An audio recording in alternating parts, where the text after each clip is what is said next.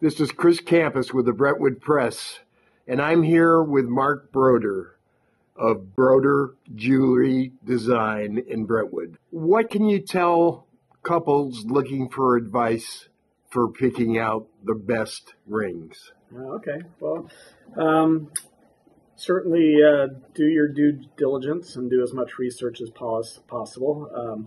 We here at Broder Jewelry Design, we are not really your typical jewelry store.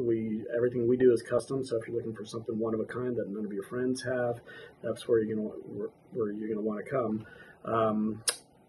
As far as getting diamonds, getting educated in diamonds is super important. Actually seeing the diamonds instead of just seeing a piece of paper on the internet is really what's best, because there could be two diamonds graded the exact same, but they'll look totally different. So it's always good to be able to see more than one. So that would be my best advice.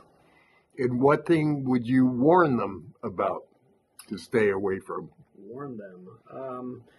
Well, if it sounds too good to be true, it probably is. That's what I would warn you, because there are a lot of things out there on the internet that might sound fantastic.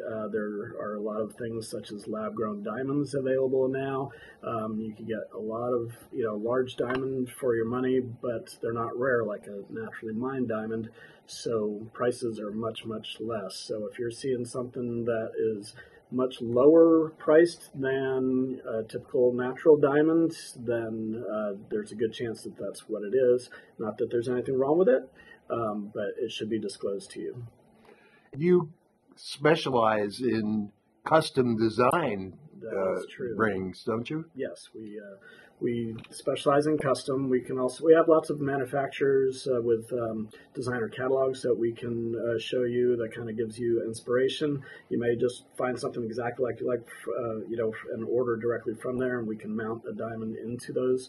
But sometimes you'll say, you know what I like about this? I like this about this one and this about that one. Can we do something where we can put those together, and then we can custom make that for you? Again, it's Chris Campos with the Brentwood Press and Mark Broder of Broder Jewelry Design. Thank you very much, Mark. Thank you.